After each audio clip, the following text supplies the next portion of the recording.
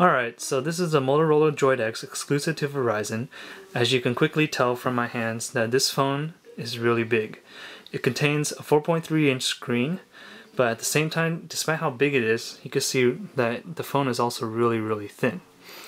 But for the most part, this video is not going to cover the hardware or what it looks like. I'm just going to quickly show you what I did to my phone and basically what the software looks like.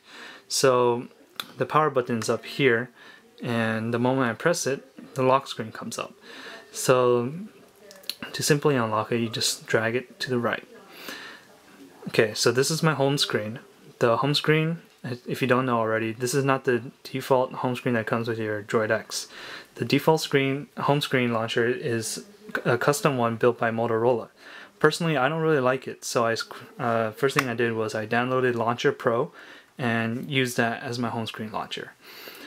So the reason I use LauncherPro is because I could customize it however I like.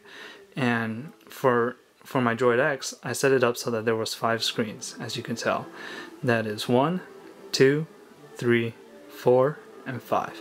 You can have up to 7, but I never found the use for an additional 2 more screens. I found 5 to be the perfect number for me. So as you can tell, that as I flick through the screens, the phone is really responsive. It's not lagging or it's glitchy. It's really smooth animations and stuff. So that's really good compared to the original Droid that I had. Sometimes the phone will like freeze for a second or so before it'll move on to the next screen.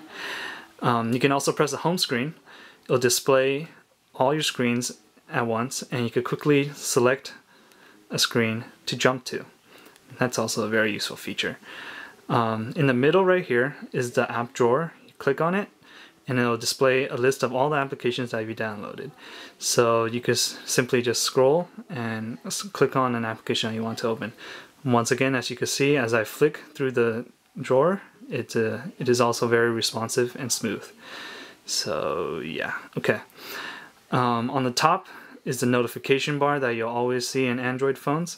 It is very convenient to quickly look at a glance what kind of notifications hit you when they come.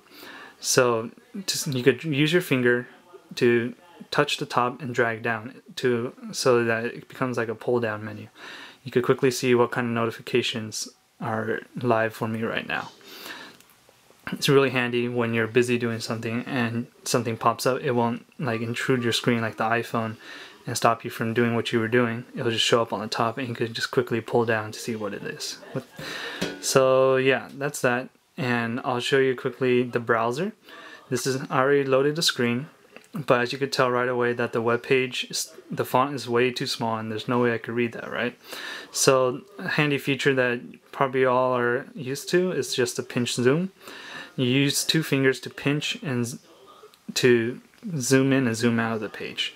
So I could zoom in as far as I had to, and then I could zoom out to whatever I please. So as you can see, the animation is really fluid. It's not laggy, it's not glitchy. It's really nice and smooth. So that's pinch zoom on the browser. And yeah, I think that's pretty much it. I have some widgets here. I can customize it whichever way I want and however I like it. The dialers here, nice big touchscreen pads that you could touch to dial something, dial a number, and here are some of my contacts. So yeah, I just basically wanted to show you like what the phone kind of looks like and the way I set it up and how responsive it is. Really, it's my main focus because compared to the Droid, I found this phone to be much more smooth and much more natural to move around with. So yeah, that's about it. If you have any questions or comments, just let me know and I'll try to get back to you. Thanks for watching.